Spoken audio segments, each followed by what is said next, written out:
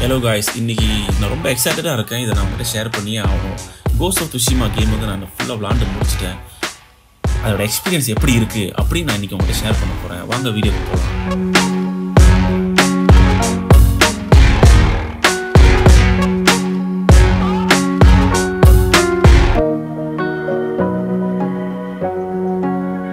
இந்த கேம் வந்து பார்த்தீங்கன்னா guys developed by Sucker Punch Production. Sony இந்த கேம் வந்து ரிலீஸ் பண்ணியிருக்காங்க. July 17, 2020 வந்து இந்த கேம் வந்து ரிலீஸ் பண்ணியிருக்காங்க. இது ஒரு Sony exclusive game guys. Only PlayStationல மட்டும்தான் விளையாட முடியும். வேற எந்த பிளாட்ஃபார்ம்லையும் நீங்கள் விளையாட முடியாது, பார்க்கவும் முடியாது.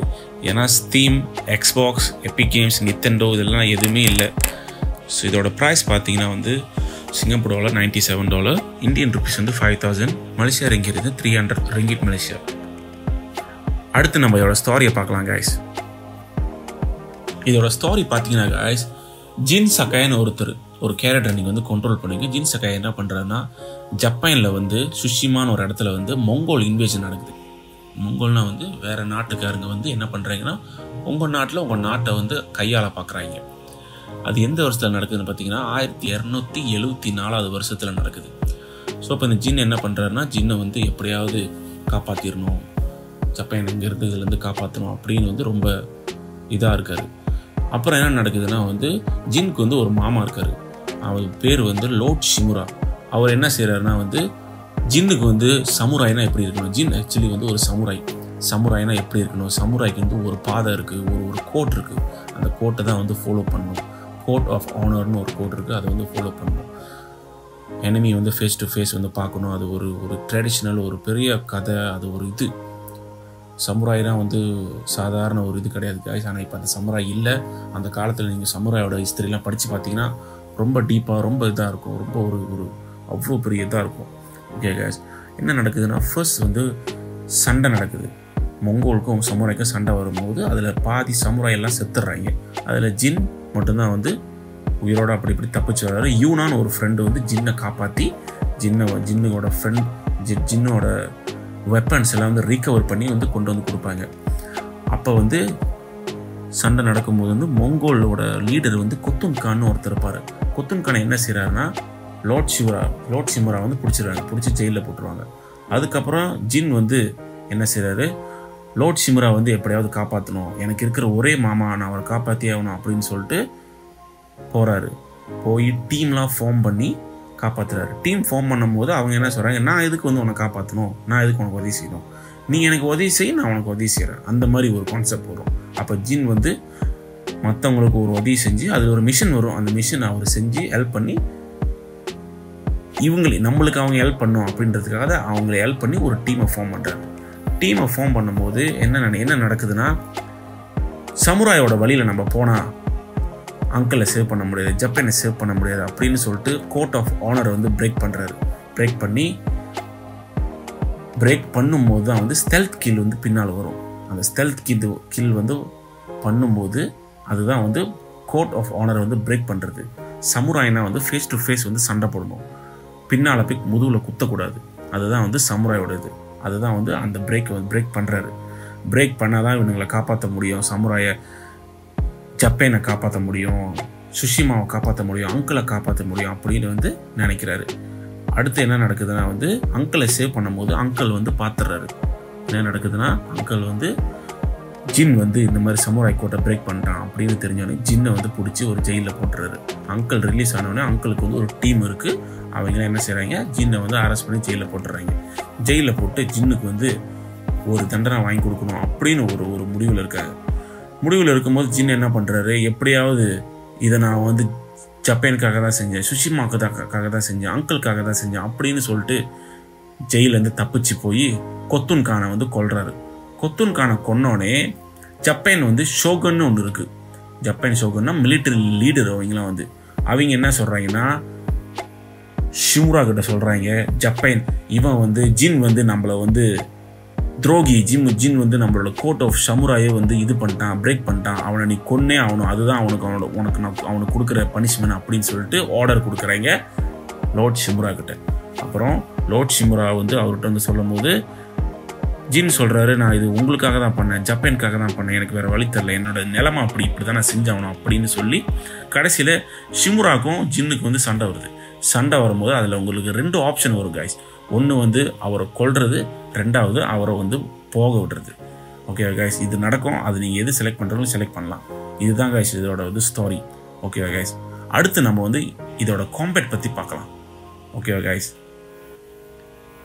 அடுத்து நீங்கள் பார்த்தீங்கன்னா காம்பேட் வந்து எப்படி இந்த கேமில் வந்து காம்பேட் உண்மையிலே எனக்கு அவ்வளோ பிடிச்சிருந்துச்சி. விளாட ரொம்ப எடிக்டிவாக இருந்துச்சு அதோட காம்பேட் வந்து.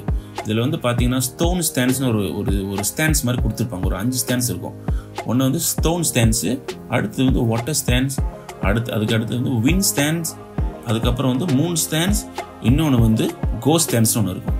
ஸ்டோன் ஸ்டாண்ட் வந்து கத்தி வச்சுட்டு உங்கள்ட்ட எனிமி சண்டை போடும்போது அவங்ககிட்ட வந்து நீங்கள் சண்டை போடுவீங்க.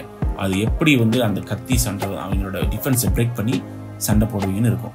ஒரு எனிமிக்கு ஒரு ஸ்டாண்ட்ஸ் கொடுத்துருப்பாங்க.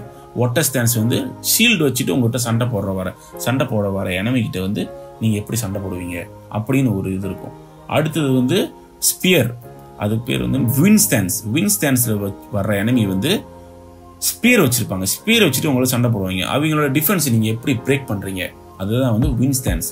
அடுத்து வந்து மூன் ஸ்டாண்ட் பார்த்தீங்கன்னா கைஸ், எனிமீஸ் வந்து பிக்கராக இருப்பாங்க, பெருசாக இருப்பாங்க. அவங்க வந்து பெருசாக இருக்கிற எனிமிகள் வந்து நம்ம சண்டை போடணும்னா நம்மளும் கொஞ்சம் பெருசாக இருக்கும், நல்லா பவர் வேணும். அதில் வந்து அந்த அவங்களோட டிஃபென்ஸை எப்படி பிரேக் பண்ணுற அந்த ஒரு ஸ்கில் இருக்கும் அந்த இதில், அந்த 3 ஸ்டாண்ட்ஸில் அது வந்து வரும். ஸோ இந்த ஸ்டாண்ட்ஸ்லாம் பார்க்கும்போது அவ்வளோ நல்லாயிருக்கும். ஸ்டாண்ட்ஸ் வந்து நீங்கள் டக்குன்னு சேஞ்ச் பண்ணலாம். சேஞ்ச் பண்ணிட்டு உங்களுக்கு இந்த ஸ்டாண்ட்ஸ் வேணுமா சேஞ்ச் பண்ணிட்டு அந்த எனிமி கூட சண்டை போட வேண்டியது தான். இன்னொரு ஸ்டாண்ட்ஸ் சேஞ்ச் பண்ணிட்டு இன்னொரு சண்டை போட வேண்டியது தான். எனக்கு இதில் பிடிச்சதே வந்து காம்பேட் தான் கைஸ். ஸ்டெல்த் எனக்கு பிடிக்கல. ஸ்டெல்த் வந்து இந்த கேமில் வந்து இம்பார்ட்டன்ட் தான். ஏன்னா சில மிஷினில் வந்து நீங்கள் ஸ்டெல்த் யூஸ் பண்ணி தான் ஆகணும். ஸ்டெல்த்து காம்பேட்டை நீங்கள் கம்பேர் பண்ணிங்கன்னா எனக்கு காம்பேட் தான் ரொம்ப பிடிச்சிருக்கு. ஸ்டெல்த்தாக போய் சில நேரத்தில் வந்து டெரிட்டரி வந்து இருக்கும். மொங்கோல் டெரிட்டரியிலேருந்து நீங்கள் போயிட்டு வந்து என்ன பண்ணணும், மொங்கோல் டெரிட்டரி வந்து லிபரேட் பண்ணும்போது அந்த டைமில் வந்து நான் ஸ்டெல்த்தை யூஸ் பண்ண மாட்டேன். நேராக போயிட்டு இறங்கி சண்டை போடுவேன், எல்லாத்தையும் சண்டை போடுவேன். அது பெர்ஃபெக்ட் பேரி பண்ணும்போது அவ்வளோ நல்லா இருந்துச்சு. இந்த கண்ட்ரோலில் PS5 கண்ட்ரோலில் வந்து பெர்ஃபெக்ட் பேரி பண்ணும்போது அந்த வைப்ரேஷன், அந்த ஒரு ஃபீல் உண்மையிலே அவ்வளோ நல்லா இருந்துச்சு. அதனால் எனக்கு ஸ்டெல்த் எனக்கு பிடிக்கவே இல்லை. எனக்கு பிடிச்சது காம்பேட் தான். மிஷினில் வந்து ஸ்டெல்த் பண்ணி ஆகணும், இல்லைனா டக்குன்னு மிஷின் ஃபெயில் ஆகும். ஸோ அதுதான் கைஸ், அந்த காம்பேட் வந்து அவ்வளோ நல்லா இருக்குது. ட்ரை பண்ணி பாருங்கள், விளாண்டு பாருங்கள், தெரியும் அந்த காம்பேட் வந்து எப்படி இருக்குது அப்படின்னு. ஓகே கைஸ், அடுத்து நம்ம வந்து என்வாயர்மெண்ட் பற்றி பார்க்கலாம். ஓகே கைஸ், அடுத்து நீங்கள் இப்போ நம்ம என்வாயர்மெண்ட் பற்றி பார்க்கலாம். என்வாயர்மெண்ட் நீங்கள் பார்த்தீங்கன்னா உண்மையிலே ஜப்பான் இப்படி தான் இருந்துச்சா அப்படின்னு ஒரு ஃபீல் இருக்கும் கைஸ் அந்த என்வாயர்மெண்ட் பார்க்கும்போது. இது வந்து என்னோட ஃபர்ஸ்ட் கேம் 4K ரெசல்யூஷன் HDR-ல நான் விளாட்றேன். இதுக்கு முன்னுக்கு நான் வந்து 1080p ரெசல்யூஷன் தான் பிசியில் கேம் விளாண்டுருக்கேன். ஸோ இதில் நான் விளாடும்போது பார்க்கும்போது அது ஒரு தனி ஃபீல். அந்த HDR-ல பார்க்கும்போது அந்த கான்ட்ராஸ்ட் அவ்வளோ ஒரு நல்லா இருந்துச்சு. அது ஒரு இடத்துல ஒரு மாதிரி ஃப்ளவர்ஸ், கலரான ஃப்ளவர்ஸுங்க, அப்படி மேலேருந்து ஃப்ளவர்ஸ்லாம் கொட்டும். நீங்கள் ஆர்ஸில் போகும்போது வந்து ஃப்ளவர்ஸ்லாம் அப்படியே மேலே பறக்கும். அவ்வளோ நல்லா இருந்துச்சு அந்த ஒரு என்வாயர்மெண்ட் எல்லாமே. உண்மையில நான் என்வாயர்மெண்ட் ஃபீல் பண்ணதே வந்து இந்த மித்திக் டேல்ஸ் தான். மித்திக் டேல்ஸ்னு ஒரு மிஷின் இருக்கும், அதில் ஒரு 7 மிஷின் இருக்கும். அதில் நீங்கள் ஒரு நார்மலாக ஒரு கேமில் பார்த்தீங்கன்னா வந்து ஒரு டெக்னிக் இருக்கும், ஒரு ஸ்கில்ஸ் இருக்கும், நீங்கள் வந்து அன்லாக் பண்ணுவீங்க. அதோட இன்னும் நல்ல ஸ்கில்ஸ், லெஜெண்டரி பவர் அன்லாக்னு சொல்கிறது தான் வந்து இந்த மித்திக் டேல்ஸ். ஓகே கைஸ், ஒரு லொக்கேஷன் இருக்கும், ஒரு பாஸ் ஃபைட் இருக்கும். அதில் 7 மித்திக் டேல்ஸ் இருக்கும் மிஷின்ஸ். அப்போ அது வந்து ஒரு லொக்கேஷனில் ஒரு கலரு, ஒரு ஃப்ளவர்ஸ், நீங்கள் அதை எக்ஸ்ப்ளோர் ஒரு மிஷின் நீங்கள் போகும்போது அந்த இடத்துல பார்ப்பீங்க, ஃபாலோ த ப்ளூ ஃப்ளவர்ஸ் அப்படின்னு சொல்லுவோம், ஃபாலோ த yellow ஃப்ளவர்ஸ் அப்படின்னு சொல்லுவோம். அப்போ அது பார்க்கும்போதுலாம் அவ்வளோ ஒரு நல்லா இருந்துச்சு. உண்மையில ஜப்பான் இப்படி தான் இருக்குமா அப்படின்னு ஒரு யோசனை.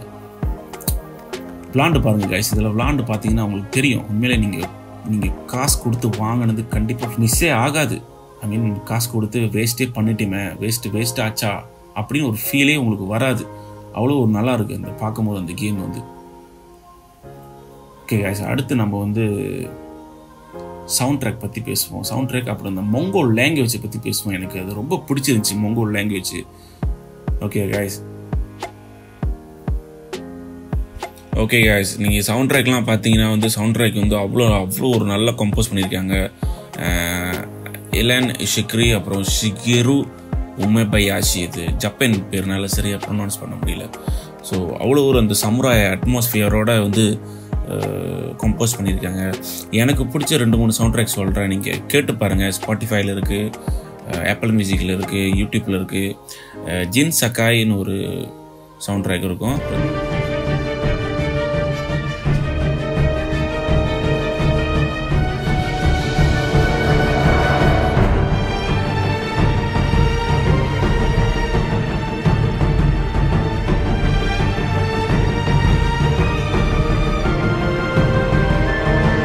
The way of the samurai.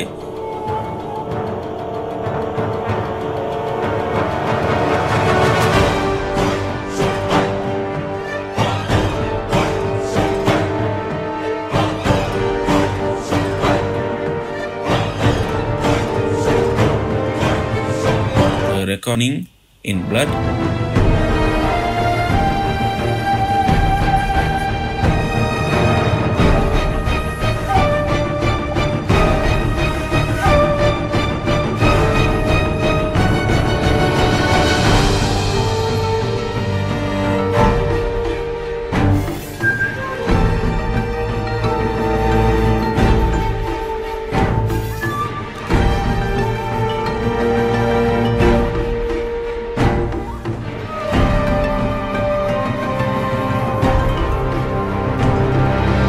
Tsushima suit Shurai.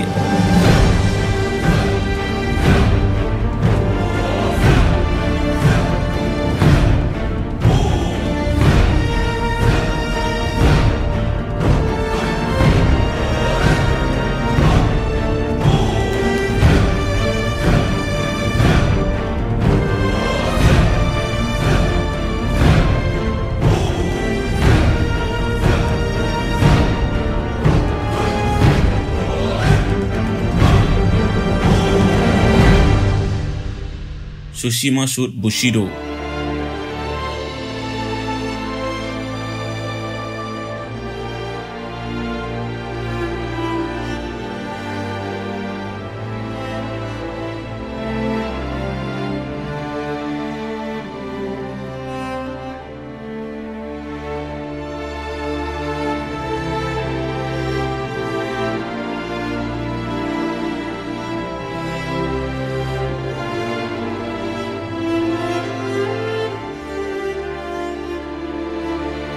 இந்த சவுண்ட் ட்ராக்லாம் கேட்டு பாருங்க கைஸ். அவ்வளோ ஒரு நல்ல ஃபீலு, அவ்வளோ ஒரு சமுராயோட ஃபீலு, இந்த ஃப்ளூட் சத்தம் அவ்வளோ நல்லா இருந்துச்சு கைஸ். கேட்டு பாருங்கள்.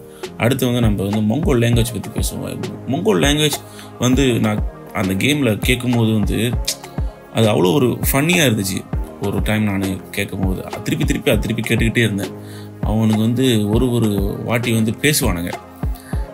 இப்போ நம்ம உங்களை பார்த்துட்டாங்கன்னா டக்குன்னு ஒரு வார்த்தை சொல்லுவானுங்க. ஏய் லூக்கிரிச்சு அர்த்தா அப்படின்வான், அப்புறம் அர்ச்சலா அப்படின்வான், அப்புறம் சாத்தக்கி அப்படின்வாங்க, அப்புறம் ஏ அர்போ.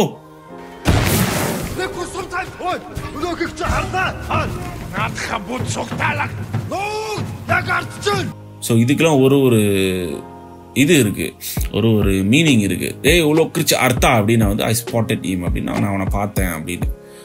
அர்ச்சலா அப்படின்னா நான் அவனை பார்த்துட்டேன் அப்படின்னு ஒரு இது. அப்புறம் வந்து சாத்தக்கி அப்படின்னா வந்து லெட்ஸ் கோ போவோம், வா போவோம் அப்படின்னு ஒரு இது. அப்புறம் ஏ அர்போ அப்படின்னா நீ அதை பார்த்த அப்படின்னு ஒரு இது. இன்னொன்று பார்த்தீங்களா கைஸ், அது ரொம்ப இன்ட்ரெஸ்டிங்காக இருக்கும். என்னன்னா டோஷோனா என்னன்னா வந்து எனிமி ஆர்ச்சர் இருப்பாங்க. எனிமி ஆர்ச்சர் என்ன பண்ணுவாங்க, உங்களை அட்டாக் பண்ணும்போது டோஷோ டோஷோ டோஷோ அப்படின்னு கத்துவாங்க. டோஷோ கத்தும் போது என்ன பண்ணுவாங்கன்னா உங்களுக்கு சுற்றி இருக்கிற எனிமியை வந்து டக்குன்னு கீழே குமிஞ்சிருவாங்க. கீழே குமிஞ்சோடனே அவர் வந்து நம்மளை அட்டாக் பண்ணுவார். நேராக அந்த அம்பு வந்து உங்ககிட்ட வரும். வந்தோடனே நீங்கள் வந்து பிளாக் பண்ண வேண்டியதான். ஆனால் அது கொஞ்சம் அனோயாக தான் இருக்கும். அவனுக்கு நம்ம டக்குன்னு சண்டை போட்டுட்டு இருக்கோம், டக்குன்னு அங்கேருந்து தூரத்தில் டோஷோ அப்படின்னு சொல்லிட்டு டக்குன்னு நம்மளை அட்டாக் பண்ணுவானுங்க. அது சில நேரத்தில் அந்த அட்டாக் பிளாக் பண்ண முடியாது, நம்ம மேலே பட்டுரும். அந்த மாதிரி இருக்கும்போது அது அவ்வளோ நல்லாயிருக்கும். கிட்ட இருக்கும்போதே டோஷோ ஒன்றுவான். இன்னும் கொஞ்சம் தூரத்துட்டனால டோஷோ அப்படின்னு. இன்னும் கொஞ்சம் தூரத்தில் நீங்கள் பார்த்தீங்கன்னா வந்து டோஷோ அப்படின்னு கத்துவார். அது சரியான சேட்டையாக இருக்கும் அது கேட்கும் போது வந்து. அதனால அவனுங்களை நோண்டிக்கிட்டே இருப்பேன். கிட்ட போயிட்டு எட்ட வந்துக்கிட்டே இருப்பேன். அந்த வார்த்தை கேட்டுகிட்டே இருக்க தோணும். அதான் கைஸ் இன்னைக்கு. ஸோ இதுதான் இந்த வீடியோ, என்னோட எக்ஸ்பீரியன்ஸு. நீங்கள் இந்த வீடியோ பார்த்துட்டு பிடிச்சிருச்சுன்னா லைக் பண்ணுங்கள், ஷேர் பண்ணுங்கள், சப்ஸ்கிரைப் பண்ணுங்கள். இந்த சேனலுக்கு சப்ஸ்கிரைப் பண்ணுற எல்லாத்துக்கும் ரொம்ப தேங்க்ஸ் கைஸ். ஓகே, இந்த வீடியோ பற்றி நீங்கள் என்ன நினைக்கிறீங்க கமெண்ட் பண்ணுங்கள் கைஸ். அடுத்த வீடியோவில் நம்ம பார்ப்போம். Okay guys, see you in the next video. Bye.